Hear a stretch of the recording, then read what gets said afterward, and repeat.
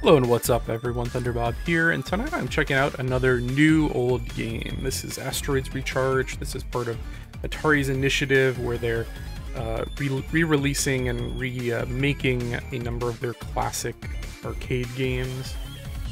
These are not like ground up, like completely different games. It's the same game you know and love, but it's been given some new things. Like in the previous ones I played, Black Widow, Centipede, like new power-ups, new scoring mechanics, kind of evolving the gameplay and also changing the graphics. It's kind of got this vector-based, kind of incongruous with the original games, but it kind of grew on me. I think I kind of like it now. At first I wasn't sure, but it's got a look to it. I think for Asteroids, it's kind of nice having like that star field in the background along with the vector-based line art. Music's pretty good. Usually they're like remixed or new audio, and it's kind of working for me. I'm not a master at Asteroid by any means, but we're going to give this a try. This just came out today, December 14th. I was provided a key by the developer to test it out, so let's see how we do. And I played a couple of these. I played Black Widow, which was a game that I played a bit of the original, not a lot. But I actually am not too bad at it. And then I played the Centipede Recharge, which may be my favorite so far. I think there was another one I played, but it's eluding me right now. And of course, I'm playing with a controller. This is a PlayStation 4 remote, and the controls are basically use the left analog stick to rotate. R2 will let you accelerate, and this is the kind of game that you carry your momentum forward. So like I can bounce through to the next screen by doing that. Let's see, got some... Oh, okay. Slow down enemies. That's cool. One thing I'm noticing is this does support Ultrawide. The other of these recharged versions I played did not appear to support Ultrawide. So that is pretty interesting. The other ones, I shouldn't say it didn't support it. It basically, it let you turn on Ultrawide, but then it had like a vignette going on, which definitely limited like the usability or the benefit of using Ultrawide. So it had like bezels around the side, and actually for Black Widow they were kind of cool bezels. It was like spider-like cavern, so it kind of worked for that type of game. But I'm kind of liking this with the Ultrawide. Ooh, I saw that coming.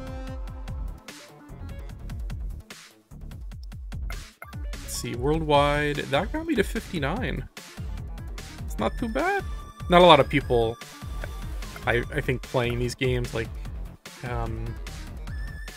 in Black Widow, I think I made it like top 100 like a week after it came out without much effort, and I'm not so good at that game. But these are fun, and they're inexpensive. It's like 10 bucks for basically a classic game with a leaderboard and revamped graphics. There are cheaper ways to play Asteroid, of course. I've got a Legends Ultimate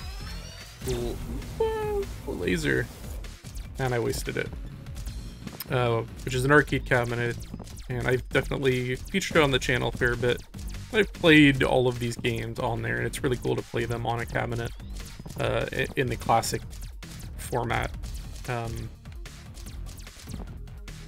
But these recharged, I'm kind of digging them. $10 is a little steep. Like the other ones, actually, when they came out, had an initial discount, and it did not appear that that this one does. It's $9.99 right now, which, depending on how much you love Asteroids, that may be more than you want to pay. Okay, it's like a shotgun. I really want to break top 50. I feel like that shotgun... Okay, so the laser doesn't appear to be doing damage. It's actually like the explosion at the end of the laser. We're gonna do that one more time. But just spending a couple minutes here showing off the gameplay. Maybe I'll see if I can load up these games onto my Legends Ultimate with this. There's a Link app where you can play PC games on it. I feel like playing this on an actual arcade would be pretty awesome.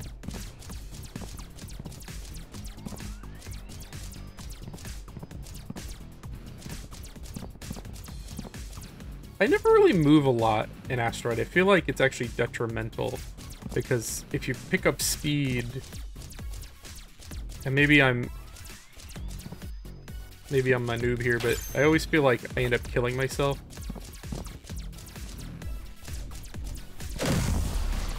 Not sure what that one did. Rapid fire. I'm the last starfighter. Shoot. I feel like I can do better than that. But your willingness to pay $10 for this, probably part of that's going to be what era you grew up gaming. I was actually a little young for this game. I was born in the mid-'80s, and I played this bullet trail. So it leaves like a trail behind it. I take it maybe that trail can hurt the asteroids, break the asteroids up.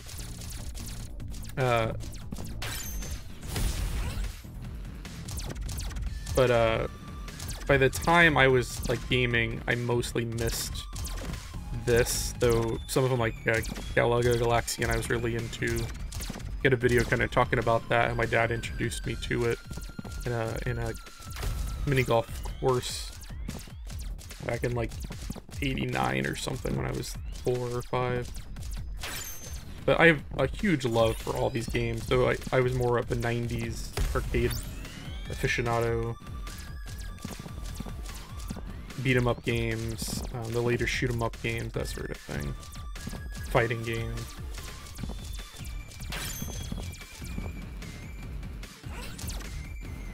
Not sure if I like this burst attack, because it's like,